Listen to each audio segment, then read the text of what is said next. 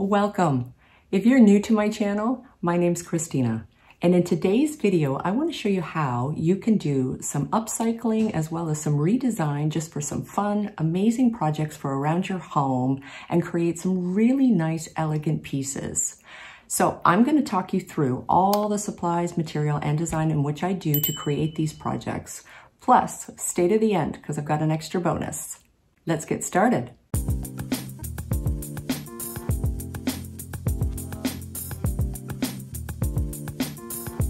So I want to show you how, just with some throw rugs from IKEA, don't ask me to pronounce that. I already have horrible pronunciation, so I'm not even going to attempt that. Using some materials I already have, as well as some Velvet Plus and super chunky thick yarn, I'm going to go ahead and put a boho style kind of throw pillow together with these IKEA rugs. And I'm going to go ahead and just use a design that is kind of a geometric shapes. Just play around a little bit. I mean, sky's the limits when it comes to what you'd like to design, but just putting some rhythmic pattern to it. And I'm going to do a no-sew. So I'm just going to go ahead and use my hot glue gun with the Gorilla Glue and just lay out my design. Now, because I only had a few colors in the super chunky yarn, I decided to bulk up a little bit of the thinner yarn that I had, and I'm going to show you what I did. Using a crochet hook at 8mm, I'm just going to put together a string of stitches, and just that alone is going to make this super chunky. So all I'm going to do is make a knot to start my stitches. So just crossing over, making a little tail, I'm just going to pull a little yarn through there and basically make a start stitch. Then put my crochet hook in, grab the working yarn, pull it through. That's it. Just going to do that a couple quick times just to show you, just in case you're not a knitter. Again, you're just going to let that crochet hook grab that working yarn and you're just going to keep pulling it through, and you're just going to make a nice long ring. And you can use the back side or you can use the front side. For this pillow, I did a row of 85 stitches. But again, you can use any color, you can make any kind of design that you want, but I just wanted to give you an idea of the endless possibilities that you can do just with a throw rug for $3.99 and some probably materials you already have at home. So using the really super thick, chunky bulk yarn, I'm going to go ahead and I'm just going to add in some more elements to it. And again, you can create any design you want. So I'm just having some fun playing around and seeing what I could create with leftover materials I already have. The Gorilla Hot Glue is actually safe for fabrics. It's just recommended to put your hot glue gun at a little bit of a lower setting so it's more fabric friendly, but it works really well. And for washing, I just recommend being a little bit careful and not putting it in the dryer. So here I'm just going to go ahead and I'm just going to actually make little button balls. So I'm just going to tie a little tiny knot. Then I'm going to secure it, make sure it's nice and tight. Then I'm just going to cut it. And then I'm going to place it in random areas just to give, again, a more geometric shape and adding more design to this throw pillow.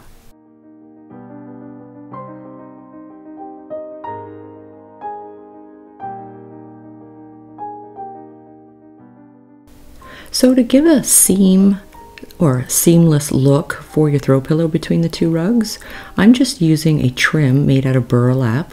And I'm going to show you how I am gluing. So I also wanted to show you I have a liquid stitch as well as a tacky adhesive glue. I'm still going to use my hot gun, but in case you don't have a hot gun, these are available and they'll be in the description box below.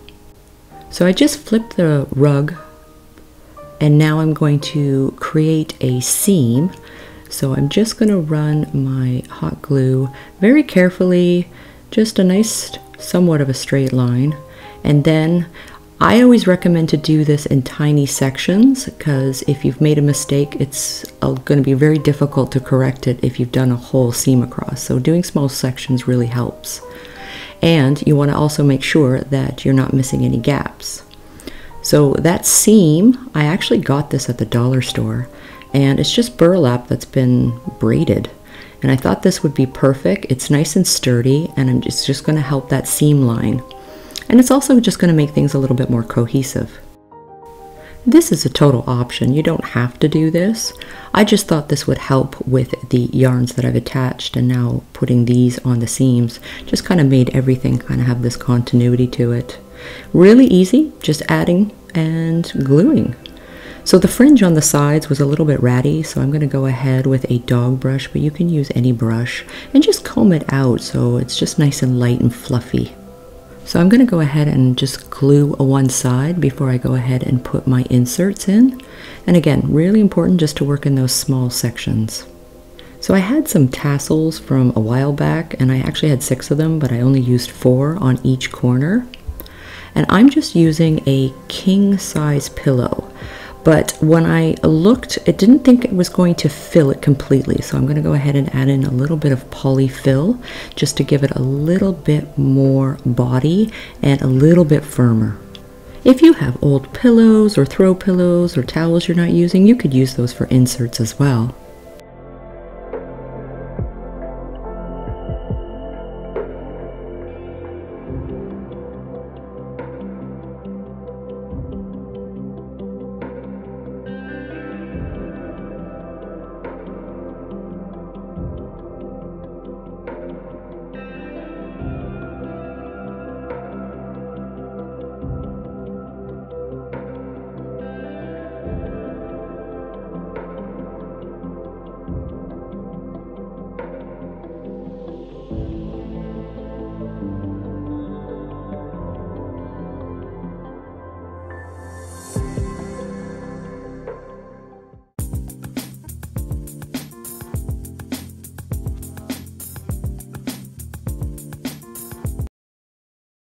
So I'm going to take a macrame cording and just pull it apart into 3 sections. And this is so easy. I'm really just going to make wagon wheels. So I'm just going to go ahead and just grab one section. So it came out in 3. So this is 1/3 of that macrame cord. And I'm going to lay it flat and just twist it into circles. I always see really cool throw rugs or floor mats, and they always have different shapes on them, and adding circles to square floor mats is such a great way to add really interesting element to something that's just all one color. So I'm going to go ahead and do the same thing to this dark, kind of a chocolatey, same style macrame. And I'm also just going to use some leftover yarn and go ahead and again just make some wagon wheel circles out of the same thing. So again, you can use leftover materials that you already have just to do the exact same thing. And maybe you want to be really colorful with it. Again, totally up to you. Go with your style, go with your vibe. Now, because I had exactly 3 of the IKEA throw rugs, this kind of worked out perfect. So I'm just going to show you exactly how I applied these. And again, this no-sew. So I'm just going to use a little piece of cardboard, and I'm just going to lift up these circles that I've created, add a little bit of this hot glue adhesive, and lay them down flat. Now, because they're so thin and they're very delicate, what I do recommend is just to go around and lightly lift a little bit and make sure that the areas that maybe the glue didn't get are secured. And again, I had showed you the fabric adhesive, so if you don't have a hot glue gun, no problem at all.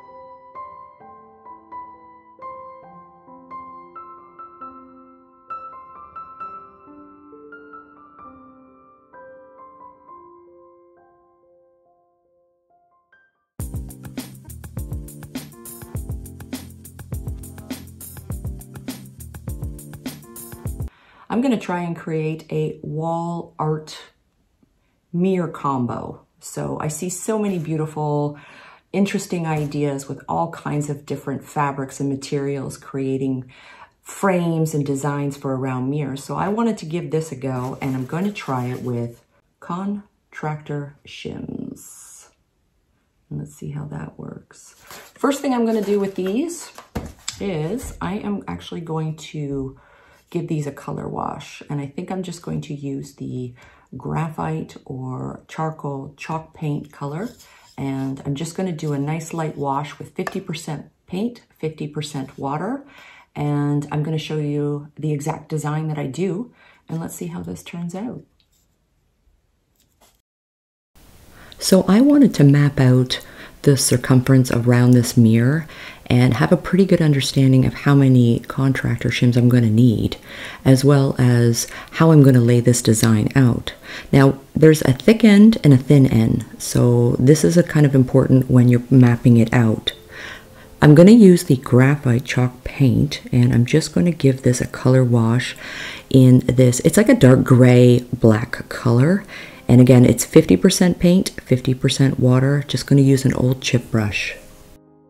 I want it to be very sporadic, but I'm making sure that I've got all the edges, so both sides and the top and the bottom, but I want them to look a little bit different. So some are going to be darker and some are going to be lighter, but that's what I'm going for.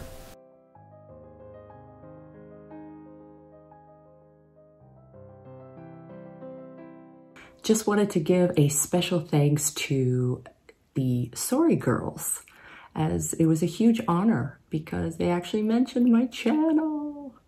Anyhow, if you're not already subscribed to their channel, I'm going to leave their link in my description box below, as you should definitely give them a subscribe. It's an amazing channel. I absolutely adore their videos and everything that they create, from all kinds of thrift, DIYs, create it yourself, home renovation ideas, you name it, A to Z, they've got it. Amazing creative ladies. So again, special thanks, and don't forget to hit their subscribe button. I highly recommend you'll really enjoy their channel.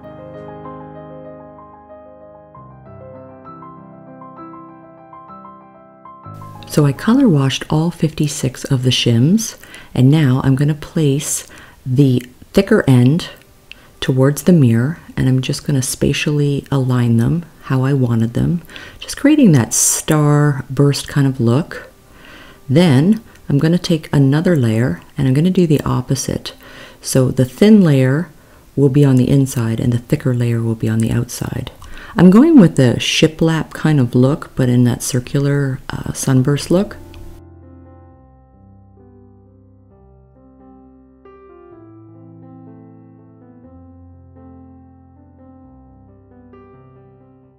So you could use just plain wood glue. You don't have to use hot glue.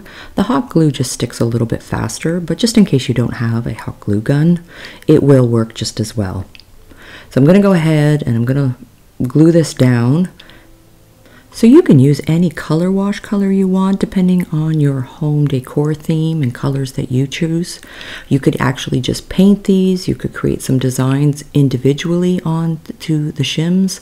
So again, it's just endless with the amount of ideas that you could do with this. I've seen these in the stores as well, and some of them are a little bit on the higher price, ranging from, depending on its size, from say $79 to up to $200 or more. So the contractor shims cost me $10, and the mirror I think cost me $3.99 at the dollar store. So pretty inexpensive, just with a few moments of your time. So I found a piece of wood and I put a back brace onto that so I could hang it up. And I actually just wanted to place it in the center because I knew that I was overlapping these, so I didn't want it to infringe on my space that I needed to put it on there. So again, I just did that so I could create a little bit more stability. I'm just going to run some extra glue around the back side here, and I'm also going to create a little bit more of a frame just to keep them nice and secure because there is quite a few of them. If you don't have chalk paint, you could always use a little bit of acrylic paint if you have some already at home, and pick a color you like to do the color wash.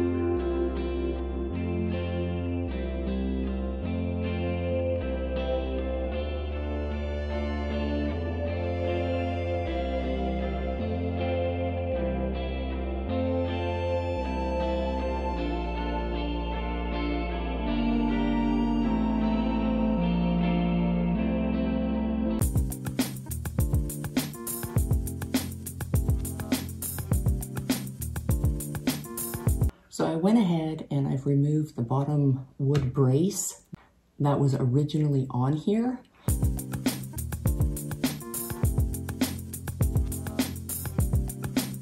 It just kind of opens this up for the look that I want to go ahead and hopefully achieve. And I am going to put a coat of chalk paint in French linen. So I'm going to go ahead and apply that all over the chair first, and then we're going to get into the next steps.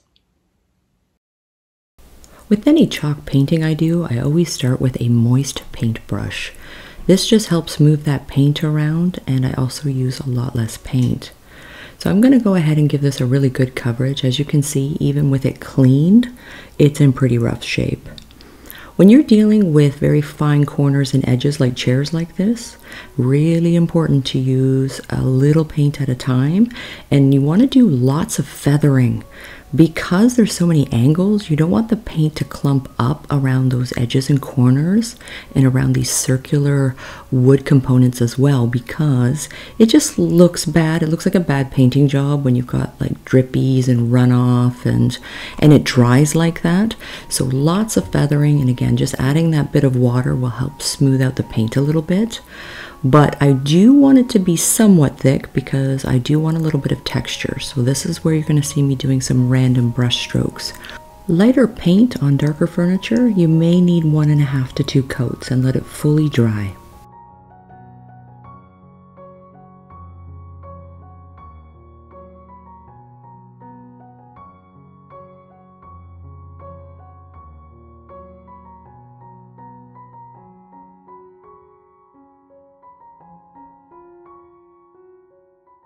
So here's the beautiful seat cover, probably from the 1960s something.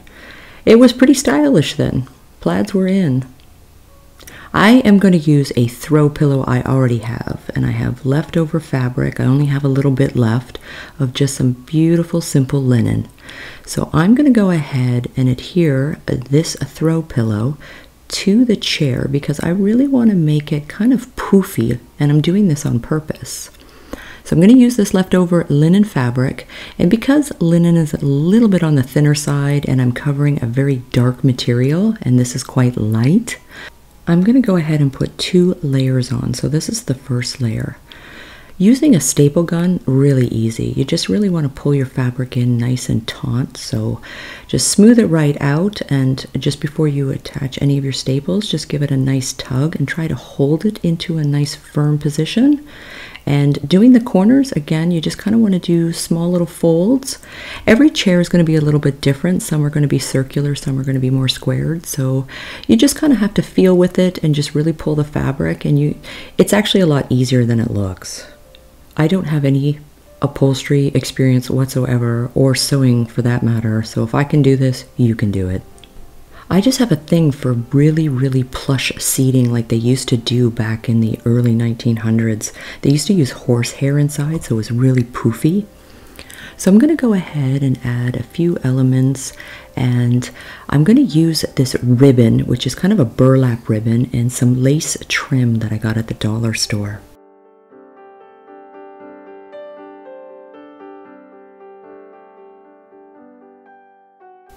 So the burlap trim, I'm actually going to start it just from underneath the chair, and I cut off enough of the ribbon to go all the way around, and because of the shape of the chair, it's a little bit like thinner at the top and a little bit wider at the bottom, so all my edges are not the same. I'm going to go ahead and give that ribbon a little bit of a fold with that hot glue and just keep wrapping it all the way around, but I'm only going to do one end of it first. Anytime I apply a trim, I like to fold it and then place it on. I don't want just a rough cut edge kind of just glued on or sewed on. So it's really good to fold the edges, and then that way when you place it on, it looks properly hemmed. So I went around and I also did the very top of it, and again, it's just securing it and making sure it's well placed but not too tight, so the fabric and the seating has a little bit of give. So I'm going to add in again another little element here of some lace. So I'm just going to place that at the top. And again, I always fold my ends and then I place them on so it's more cohesive. And just going to go ahead the exact same way and wrap that around. It's always best, again, just to do small sections at a time, because you can always take your scissors or an X-Acto knife and cut the glue if you've made a mistake. But when you've glued a huge section, it's just a lot more to try to correct. So small sections are really important. For a curbside find, it was pretty inexpensive to go ahead and give this thing a facelift, so it's amazing what you can create for an accent chair with very little money. So I've made a paint mix of en fleur, which is like a cocoa brown. Just going to use an old chip brush, some shop towels. So I always like to start with a moist shop towel or clean lint-free rag. This way it doesn't soak up the color as I'm doing what I term a ragging technique. So I don't want to wipe away all of the paint wash because I want to leave a little bit of texture with the wash behind. Using this technique with a nice contrasted light color base and dark wash, or vice versa, a dark base and a light wash, can give such a beautiful decorative finish effect. You're just using the textures of the rag to really create the design of the chair. So there's really no right and wrong to this type of technique. It's just playing with the paint and having some fun with it. If you want your texture to be more pronounced, just wait for your first wash to be completely dry and then go ahead and do another wash if you want it to come out with a little bit more depth.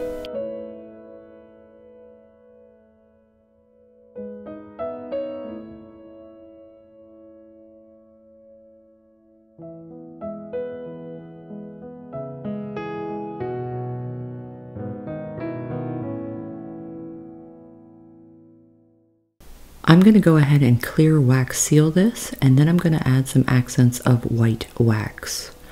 So clear wax, really easy, clean cloth, lint-free, or you could use a waxing brush if you have one. Really important not to apply too much wax. You really don't need a lot. You just need to use a little bit of elbow grease and rub it around really well. So I kind of treat wax and paint kind of like makeup. All I want to do is shadow edges and corners and just create this little hue of lightness that just hit all those high points and a little bit in the texture as well.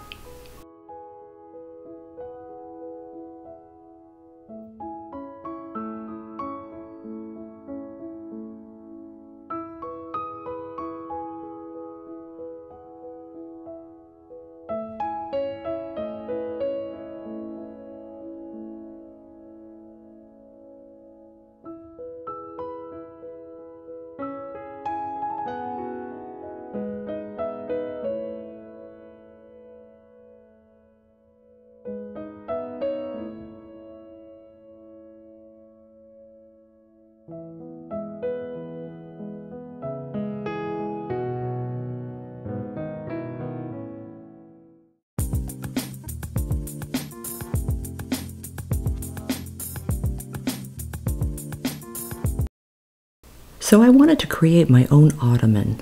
So I have some leftover legs, I have some brackets, and I had some boards cut out in the size that I needed, as well as I have some cotton batting, and I'm just going to hot glue gun that to the sides.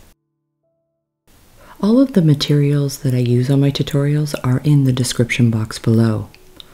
So we decided to go ahead and we're going to put some pilot holes in because it's pine and we just don't want the wood to split. Sometimes this can be a really good idea. With fresh wood, sometimes it's just easier to make a smaller hole before you put in a thicker screw, and it will prevent from the wood to split on you.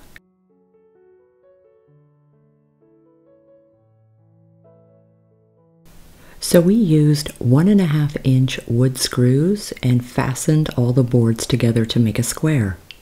Now that the frame is completed, we're just going to put on the square top that matched the same as the box. Going to be adding in these wood blocks, but just for a little bit more of a fasten seal, we're going to use a little bit of wood glue. This is so we can attach those brackets for the legs. If you don't have any power tools, not to worry. Pine is a very soft wood, so you could manually do this as well.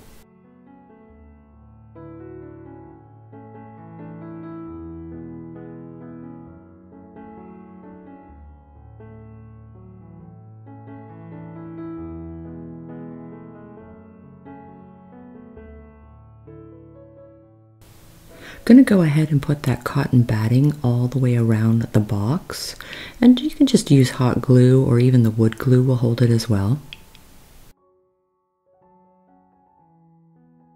I'm going to go ahead and use the exact same colors I did on the chair. French linen for a base and Enfleur for a color wash using that chalk paint.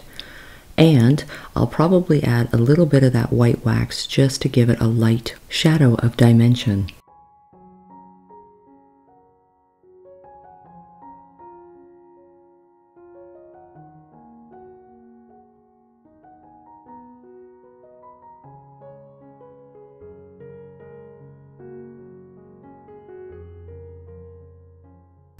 So using a standard king size pillow, I'm going to go ahead and use this as my top so it's nice and poofy. I really had an image of going with a burlap, but the only burlap I could get my hands on was really dusty, so I was a little concerned about that. So I decided to just use an old canvas material that I had, and I'm going to go ahead and fasten that with my staple gun. So again, it's just pulling it really taut and straight and making your folds nice and even.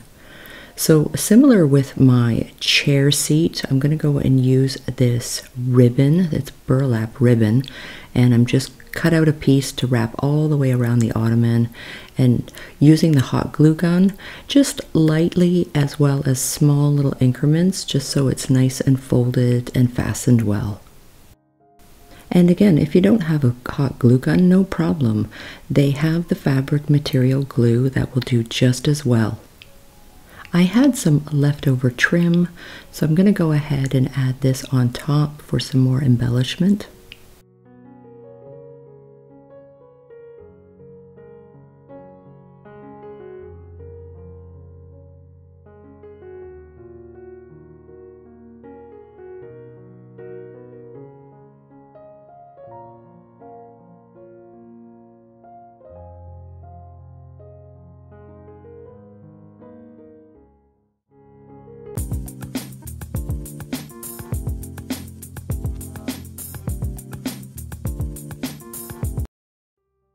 So this will be part one of the 3 things I'm going to be doing with this fireplace that's a little bit bland, if not a little too dark. So I originally painted this because all of the tile work around this was probably from the early 80s, so I just decided to go with a simple black and gray. But now that I'm changing things up, I decided to use this peel and stick wallpaper. And what I really love about this wallpaper is the design on here looks so 3-dimensional and really super easy to apply. So a ruler, a pencil, an X-Acto knife, and something flat to help smooth it down as you apply. Depending where you want to put your wallpaper, you're just going to have to measure it out and then cut into small sections. Cutting around this fireplace pipe was a little bit tricky, but with some math and the X-Acto knife, I was able to pull it off, and it was pretty smooth and seamless. But this is so much easier than using wallpaper paste, and this is great for a little tiny area that you just want to brighten it up, do something different.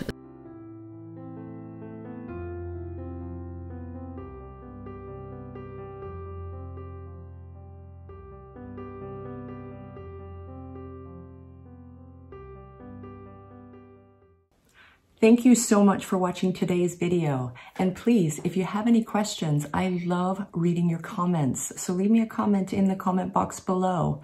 As well as, if you haven't already, hit that subscribe button and notification bell. It's going to tell you exactly when I upload my next video. And until then, stay safe, take care, and we'll see you soon.